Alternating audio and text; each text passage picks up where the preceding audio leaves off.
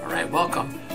We're going to be doing Chapter 11, Reinforce Your Skills and Apply Your Skills. So this is for QuickBooks Online. We're using the Labyrinth textbook for QuickBooks Online 2022-23. So we're in Reinforce Your Skills, Chapter 11 again, 11-1. And so what it wants us to do here is it wants us to run a couple of reports and just checks and balances, make sure that they tie together. So this is going to be the first report we run is going to be here. We're going to go into standard, and the first report we're going to run is the trial balance, and it's going to be ended September 30th, 26. The beginning date really doesn't matter for us.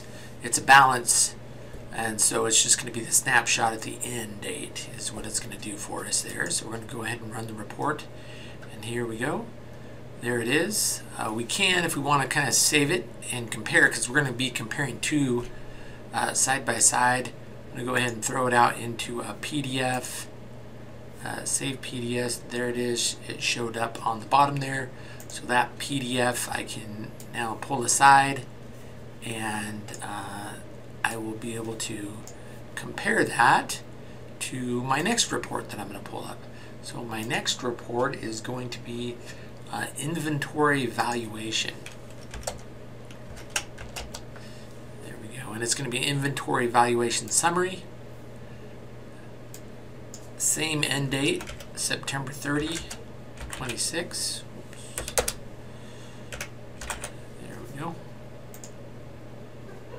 Okay, so that is my inventory valuation summary. I noticed the total on the bottom here is $528.30. That's all my inventory. So that should be my inventory balance on my trial balance. Let's go ahead and pull that back in here. So we're looking for $528.30, and sure enough, here it is right there. There's my inventory asset, $528.30. So I match. So that looks good. So we're doing good so far. So that's 11-1. That's what we're supposed to do there, just to make sure everything balances out. Now we're going to move on here to 11-2 is what we're going to do next. And so with that one, we are going to do a journal entry. So it says here that we're going to be doing some depreciation for some equipment. And so we're gonna be doing that. Make sure we get the right date. That's usually the first thing that we want to put on there. So that's going to be 9/30/26. So that'll be our journal entry date. And then we're going to pick out our account. So the way it works with depreciation is we, of course, have an expense account that we're going to use.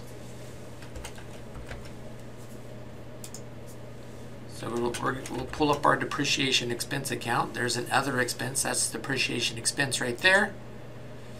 And that'll be our debit. Expenses are debits typically, right, when we increase them. And so now we're going to have accumulated depreciation. So we don't have any other depreciation in there. So we're going to go ahead and type this in.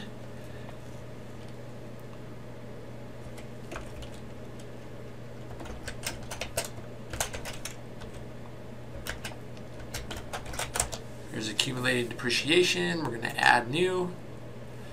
We're going to pull it up. This is going to be a fixed asset. Accumulated depreciation. There we go. And that is it. Save and close. So that's an asset. It actually, the actual account type that accumulated depreciation is it's actually a contra asset. So it sits together with our asset account, which in this case is some equipment, and so it's going to be attached to that, and it's going to be contra to, so opposite of, right? So our asset usually is sitting there as a debit. This will be a credit is what it's going to be. Okay, so our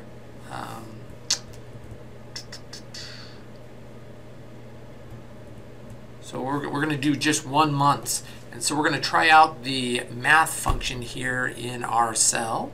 And so we've got, let's see here, $16,000. That's how much our fixed asset is.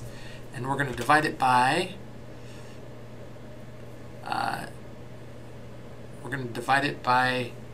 5 months worth, which is 5 times 12. So that's going to be our 30, let's see here, 60, right? So that's going to be it. See if that calculates for us. There we go. So if we put it in, we don't have to put the equal sign in like we do with Excel. So we just have to put the math in, and it'll do the math for us. Again, it's going to be 16,000 divided by 60 months, which is 5 years. So there we go. So those are our entries, debit and credit. We can also put as a description, it's going to be adjustment for depreciation. There we go. So that's our description there. Copy and paste it down there. And then we've got our journal entry. This one is going to be one of the things you want to do over here at the end of this journal entry is you want to make sure you have the class as kennel. So that's going to be part of our depreciation will be attached to the kennel part of what we do.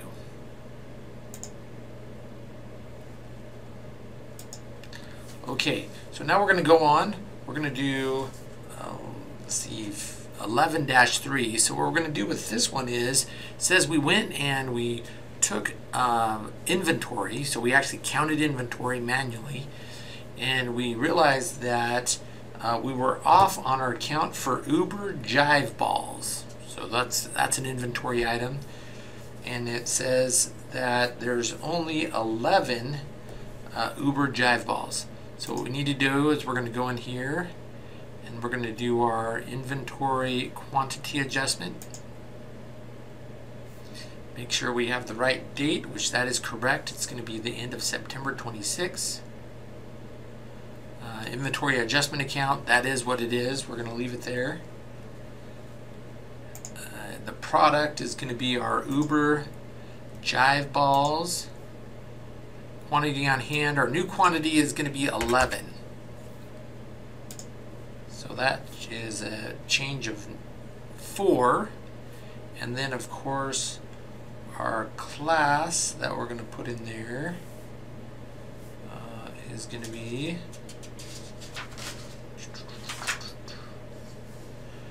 kennel.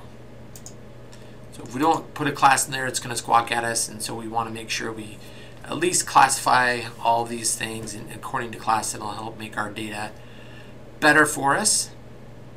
And so we're going to go ahead and save and close that.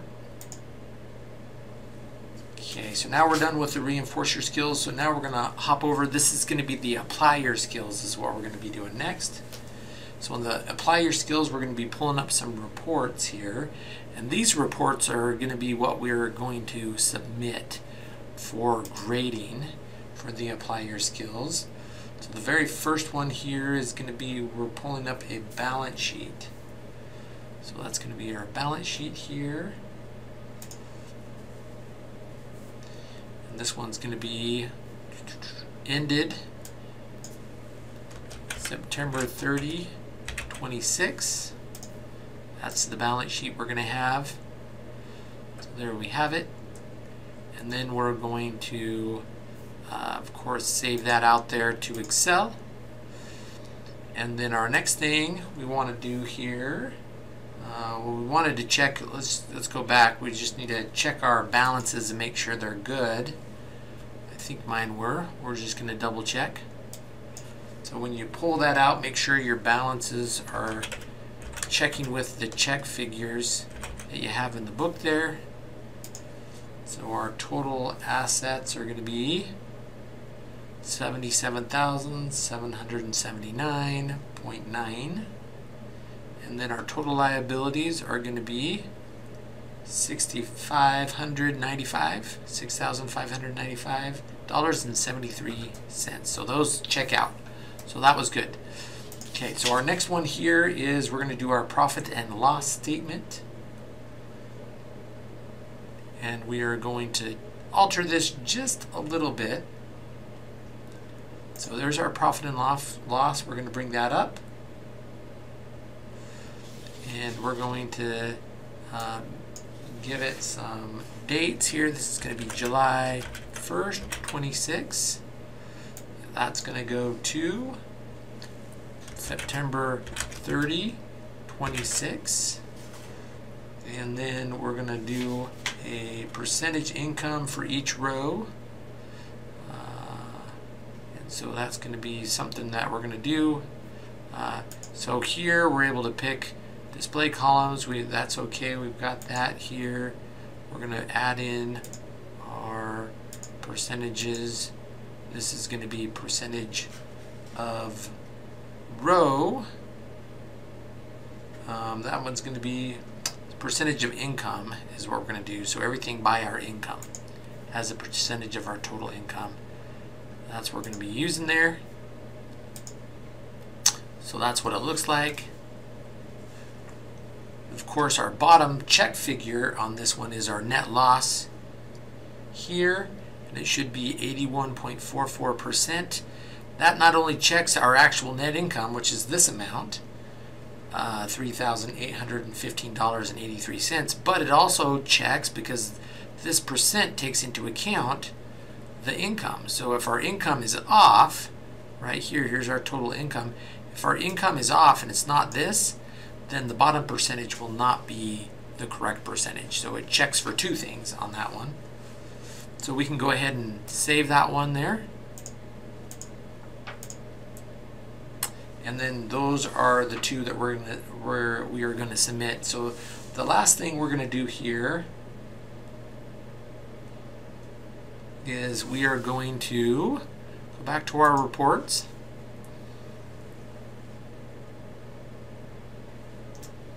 And we are going to pull up the management report. So that's something that we do in Chapter 11, is we talk a little bit about management reports. And so it wants us to pull a package here where we have our reports, and that's going to be in our company overview. We're going to edit that. And then we're going to go down here to reports, and we can change the reports that are found in our company report package, the management report that we pull up. So those are going to be our balance sheet, our profit and loss statement, and sales by product / service summary. So that's going to be our new report we're going to add in here. It's going to be a sales by product service summary right there. That one right there is what we're going to have. So that one will be added into that. And so we're just going to be saving that. We can change this. We'll just go ahead and do save. And then that's going to be our new one right there. So we're going to go ahead and exit out of that. Okay, hold on. We'll change this just a little bit here. I'll put my initials on that. There we go. So now under the management reports, there's the company overview. And so I can go ahead and run that period on there, and so view it, and then it'll come up. That's all my management reports for whatever period I select there. So that's going to be something. You're not going to need to submit that one for grading, but that's just kind of gets you in there and has you do that. So we also at the very end here, the very end of Chapter 11, we're going to close the books. So this looks a little different than the book kind of shows, and I'll show you what the difference is. So we're going to go into Account and Settings. We're going to go ahead and do Advanced. On the very top of this accounting function, go ahead and click on that. It'll let us edit it. and then we're going to click this little slide. This is the close the books. In the book, at least in my edition that I have, it has a checkbox. That's what it used to be. Now it is a slide, so we're going to slide that. Our closing date on this one is going to be September 30. You do not want to do this unless you know that your balances and everything check out. So don't close the books until you know everything's set. So you've got to have everything set and then close the books. That's the idea of having this to last. So just make sure you have that set, and then you're good to go. So let's see, so it's 2026, and then we're going to want to flip this to allow changes after viewing a warning and entering password. So that is it right there. So our password, we want to make sure we update that, and just to know, make sure that we know what it is.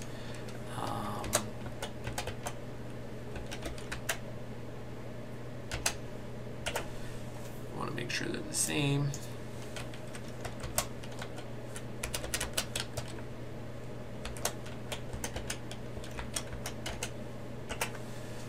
Go. All right, so that's set.